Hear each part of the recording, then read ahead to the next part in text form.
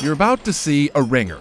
Not the throw, but the man who made it. Did you see that? This unassuming senior citizen is actually a carnival huckster's worst nightmare. I'm going to play with this one right here. The problem is that 64-year-old Peter Drakos, a car salesman from Detroit, is good. Too good.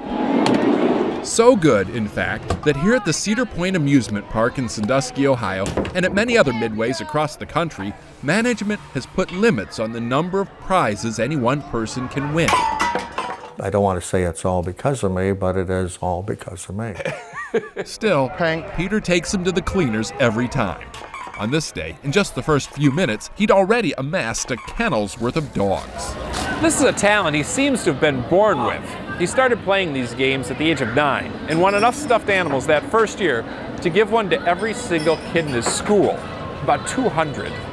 Peter spent the next half-century refining that gift. So we'll go here. Incorporating the fields of geometry, physics, and ultimately, engineering. And we can go about 6 high. Today, he is arguably the best in the world at carnival games. And although this is about as much as they'll let him win now, before they limited the prizes, he would almost disappear in his winnings. Yeah. These shots are from a weekend at Circus in Las Vegas. We couldn't even sleep in the rooms because you couldn't walk around the animals. It was wall-to-wall animals.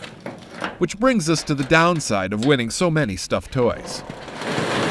You win so many stuffed toys. What do you do with all these animals? I give them away, every one of them. Conservatively, Peter says over the years he has donated about 250,000 toys to more than 50 different charities, which in my book makes Peter Drakos a big winner, win or lose. Steve Hartman, on the road in Sandusky, Ohio.